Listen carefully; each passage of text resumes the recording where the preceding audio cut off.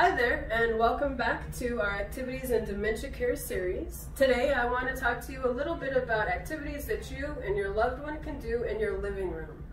Typically when I think about the living room, I think about activities that are restful, that are relaxing, watching TV, laying on the couch, recharging my batteries. May also think about sharing some time with friends or family, socializing in your living room. Those are great things, but there are other things that we can also do as well. So today I'm going to show you some of those things. But first I want to talk a little bit about music. And music is a great way to redirect moods and behaviors and just even generate good conversation, dance a little bit, tap your toes, clap your hands. You know, it just changes the mood that there may be in the home at that time. So what I have today on my TV, I have YouTube playing some old 50s and 60s music. The other thing that I have in our home as well is an Alexa, and I'm able to talk to Alexa from wherever I'm at in the living room, and she'll play music that I ask her to play. So I may say, Alexa, play 50s music. Alexa, play old hymns.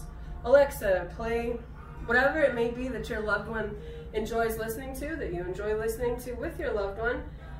It really does help kind of redirect some of those moods and behaviors throughout the day. I would encourage you, if you're not utilizing it now, to utilize it. Just put on a little bit, something that's easy, and see what happens as you go through the day. Another thing that you can do in your living room is exercise, and I want to talk a little bit about exercise. It's part of self-care, but it also is a fun and leisure thing too, if you look at it that way. So today I brought in the living room, a chair. You can do it on the love seat or the couch, wherever is comfortable for you. But what we would do is just sit down, and I have written out on my whiteboard some simple activities or exercises that you could do with your loved one. And I think having it written down for them may help them also visually see, if they can, what's going to happen next. It's not an extensive list, so it's short and simple. And activities themselves are very short and simple as well. So I would just keep that when you're making your activities or your exercises, I would make them short and sweet and easy to do for your loved one, nothing too strenuous. Another idea is having some pool noodles with you. They came together like this. I bought it at Walmart for $1, cut it in half, and now I have 2 bats that you can bat around a balloon with if it's safe. It's a fun activity that everybody enjoys doing. The other thing you can do with your pool noodle is exercise with it. Move it left and right, up and down, to the sides. Have them march with it. You can march up and down, all kinds of things that you can do with that. A beach ball is fun to toss back and forth. And another game that I enjoy doing and picked up at Walmart as well is a cone and then some rings that you can toss. This game can be done anywhere and everywhere, in your home, outside. Very simple and fun thing to do, and it also gives you a little bit of exercise through the day as well. I also have a card table back here and a puzzle. Now you could do all kinds of things at the card table, but having something set up for them where they can go and try to just put things together through the day, pieces here and there, or actually making an activity. This puzzle is 300 pieces, and it has their bigger pieces. The dollar store, Walmart, Target, wherever you go shopping at, Amazon, you can pick up some puzzles. If the 300 pieces is too many, get a smaller size puzzle with bigger pieces. That may be helpful as well. This one, I set it up so they have the picture here, but there's also a picture that came with it so they can see. And even if they're not able to put the pieces together, you can talk about the picture. You can have them separate the pieces by color. You can have them put the puzzle together, all the edges. Different types of activities you can do with the puzzle itself rather than just putting it together. But you can also have them pick them up and put them in there for you. Have them take them out and just have it be a tactile activity where you're feeling things as you go through the process. Have them pick them up and put them in. Maybe count them. 1, 2, 3, 4, 5, 6. Count them. Just be creative with how you're doing that.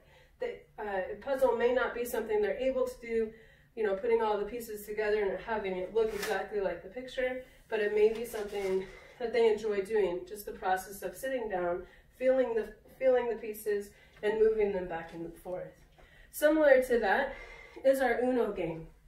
And in our Activities in Dementia Care series, the overview, we talked about adapting, and this is one of the activities that I talked about, adapting. This game comes with reverse, skip, and draw fours, draw twos, all kinds of crazy cards. That can be kind of difficult sometimes for a loved one to follow, especially if they have dementia. And so what I've done with this deck is I've taken out those cards. So all of the draw fours, reverse, skips, those cards I've taken out. So now you have the game, and you can still play the same way, matching the color or the number. If your loved one's not able to do that activity, or not able to play the game like that any longer, then maybe even just having them match the color, make piles of colors that they can have on there. So make piles, have them count out stacks of 10, stacks of 5. Maybe just having them shuffle, you know, then it becomes a tactile activity.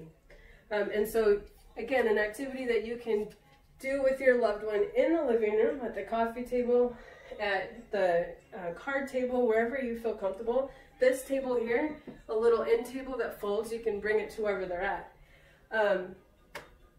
Another leisure activity that they may enjoy doing is reading some magazines, going through, looking at food, having conversations, reminiscing about things from the past, even just generating some conversation.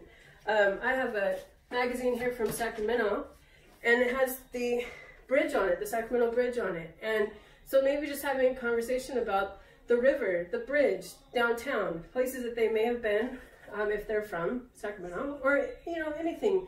Really, you can go, but also look at old photo albums. This generates conversations as well. And so just looking at, you know, old family pictures, like, you know, reminiscing with your loved one and seeing what they're able to say and remember from the past. You may hear things that you've never heard before. And the last thing here is just another travel book, and just having them look at some of these bigger pictures with lots of color, stimulating things that help them engage in conversation, engage in the activity, even if it just is that they're looking at the book and flipping through the pages. Flipping the pages left, going back and forth.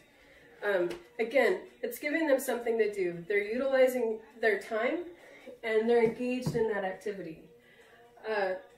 So these are just a few things that we have here today, and I wanted to show you how you can utilize some of the space in your house and activities that you could create on your own.